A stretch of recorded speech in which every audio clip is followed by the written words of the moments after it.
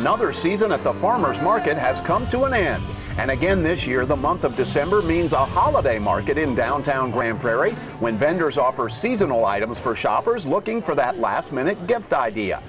It's also one last chance to pick up some of the fresh fruits, vegetables, meats, and other popular products at the market before putting the wraps on the 10th anniversary season since it moved to its permanent location at Market Square. Despite some really interesting challenges from the weather, we had a really good market year.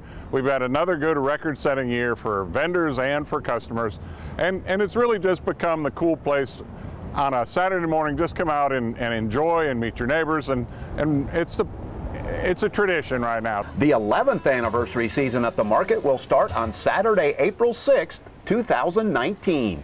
I guess the first thing you can look at for 2019 is all your favorite big events are coming back. Main Street Fest, we've got Crawfish Boil, we've got Hatch Chili. We'll bring all of those big events back, and just that part always draws its own crowd. And then we try to do some other new things to really expand our reach and find people around town, give them something to come out and have some fun with.